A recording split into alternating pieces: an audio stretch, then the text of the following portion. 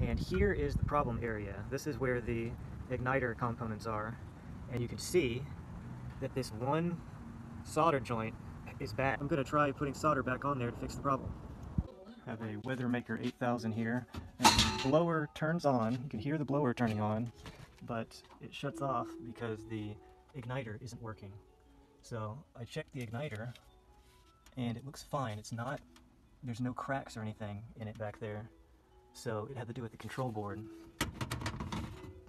Pull this off to access the control board and take off all these connections here, and then pull that control board out. You can remove the control box by taking the screw out there, here, and one on the bottom there, and then this little piece you unclip. To take this plastic piece off, you'll see that there are just some little clip areas right there. 1, 2, 3, 4. Just work your way around on the back side of that to pop it off.